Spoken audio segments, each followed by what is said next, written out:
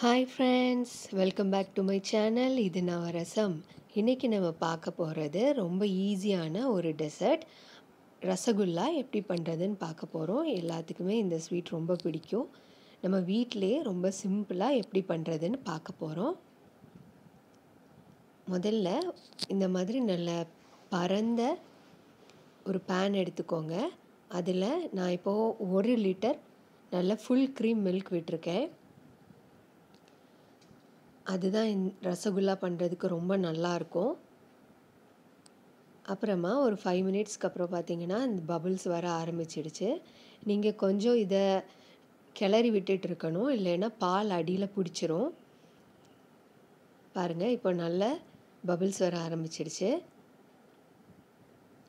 ரொம்ப ஈஸியாக பண்ணிடலாம் நம்ம வீட்டிலையே. அப்புறமா நான் ஏற்கனவே ஒரு லெமன் புழிஞ்சு வச்சுருந்தேன், அதையும் இந்த பாலில் சேர்த்துடலாம். சேர்த்த உடனே அது திரைய ஆரம்பிச்சிரும்.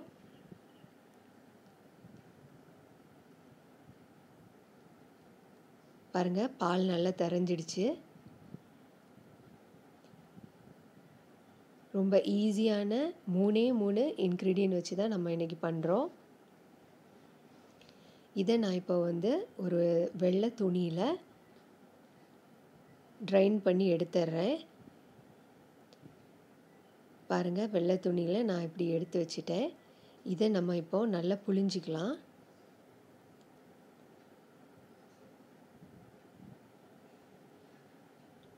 நல்லா புழிஞ்சிட்டு இதை நம்ம ஒரு 2 மணிக்கூர் அப்படியே வச்சிடலாம். அப்போ தான் அதில் இருக்க தண்ணியெல்லாம் வடியும்.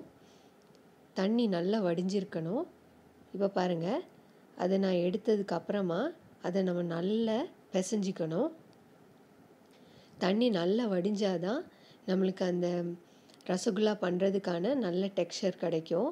இதை நல்லா நம்ம பிசைஞ்சிக்கலாம். 15 to 20 மினிட்ஸ் நல்லா பிசைஞ்சிக்கலாம். நல்லா சாஃப்டாக வரணும், இல்லைன்னா நல்லா இருக்காது. நல்லா பிசைஞ்சு விட்டுருங்க. இப்போ பாருங்கள், நல்லா பிசைஞ்சிட்டேன். 20 நிமிஷத்துக்கு அப்புறம் பார்த்திங்கன்னா இது நல்ல சாஃப்டாக வந்துடுச்சு. பாருங்கள், நல்லா சாஃப்டாக வந்துடுச்சு. இதை நம்ம இப்போ ஒரு குட்டி குட்டி பால்ஸாக உருட்டி வச்சுக்கலாம். ரொம்ப பெருசாக போட வேண்டாம், ஏன்னா நம்ம ஜீராவில் போடும்போது இன்னும் பெருசாகும். அதனால நம்ம சின்ன சின்ன பால்ஸாகவே உருட்டி வச்சுக்கலாம். பாருங்கள், நான் எல்லாத்தையும் உருட்டி வச்சுட்டேன்.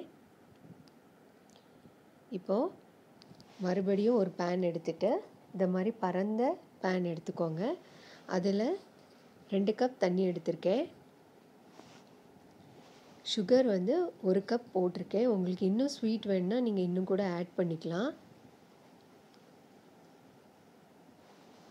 அது கூடவே ஒரு 2-3 ஏலக்காவும் போட்டிருக்கேன்.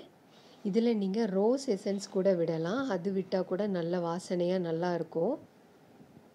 இப்போ அந்த தண்ணி நல்லா கொதிச்சிடுச்சு. தண்ணியும் சுகரும் நல்லா கரைஞ்சி தண்ணி கொதிக்க ஆரம்பிச்சிடுச்சு. இந்த நேரத்தில் நம்ம ஏற்கனவே உருட்டி வச்சுருக்கிற இந்த பால்ஸை போட்டுடலாம்.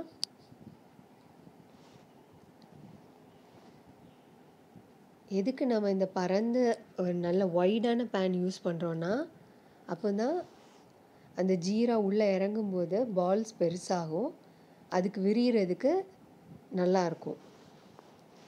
பாருங்கள், பால்ஸ் நல்லா பெருசாகிடுச்சு. உங்களுக்கு டிஃப்ரென்ஸ் தெரியும். நம்ம ஃபஸ்ட்டு குட்டியாக இருந்துச்சு, இப்போ நல்லா பெருசாகிடுச்சு. நல்லா சாஃப்டாக வந்திருக்கு. சூப்பரான ரசகுல்லா ரெடி ஆகிட்டே இருக்குது. 10 நிமிஷத்துக்கு அப்புறம் நல்லா பெருசாகிடுச்சு. இப்போ நம்ம ஸ்டவ்வை ஆஃப் பண்ணிடலாம். பாருங்கள், ரொம்ப சிம்பிளான ரசகுல்லா நம்ம வீட்டிலே பண்ணுறது எப்படின்னு பார்த்துருக்கோம். எல்லோரும் இதை கண்டிப்பாக ட்ரை பண்ணி பாருங்கள். தேங்க்ஸ் ஃபார் வாட்சிங்.